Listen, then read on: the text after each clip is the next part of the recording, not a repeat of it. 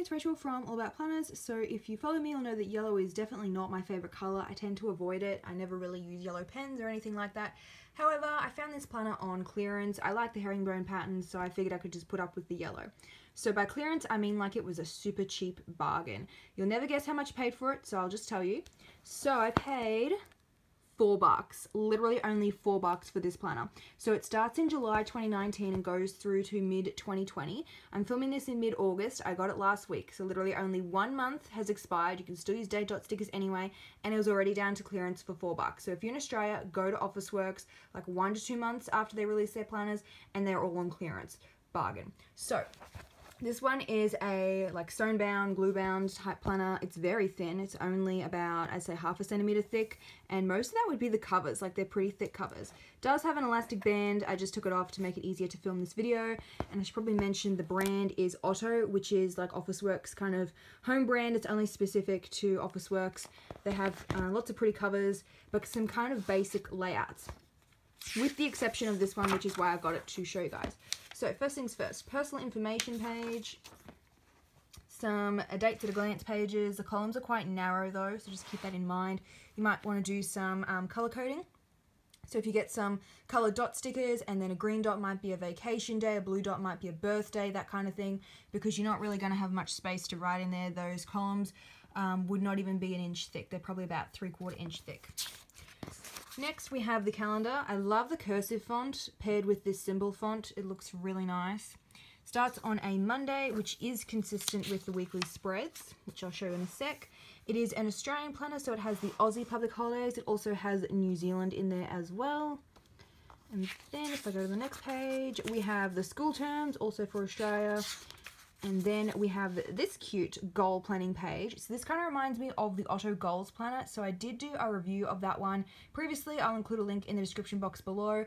And that planner was completely different. It was also by Otto, however, it was coil bound, it was a larger page size, and it was really colourful. But the overall style is very similar to this, with like the font and then the like check boxes and all that kind of stuff. So if you're looking for a detailed goal planner, I recommend the Otto Goals one, which I'll link below.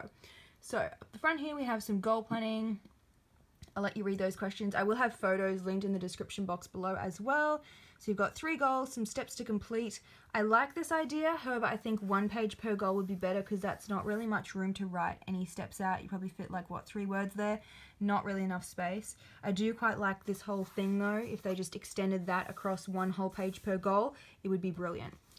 So moving on to the monthly task breakdown. Love this. So I know most planners just call this important dates or just annual overview, and you can do whatever you want with it, but I tend to turn that into like most important tasks and goals for that month. So this one already has it pre-filled for me. So it's got the task and then a checkbox. Love it. Looks nice and simple. And then we go into the weekly spread. So this is the reason that I wanted this planner. It's slightly different to your typical horizontal layouts. So you've got a lined writing space for each day. Starts on a Monday, which is consistent with those annual overview calendars that I showed you just before. Not too sure about this section down here, this exercise in gratitude. It's very small. I'd probably just ignore that, or just use some whiteout and turn it into another bit of lined writing space. To each their own.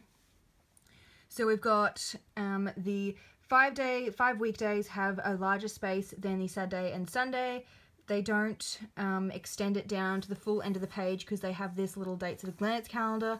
The reason why they have that, I'm assuming, is because there is no monthly spreads included in this planner. It's just got the weekly planners, not any monthly calendar at all. So that is literally your monthly calendar. So if you're someone that likes a monthly overview, this might not be the best planner for you. You might have to use another planner in addition to it, because this is just weekly spreads.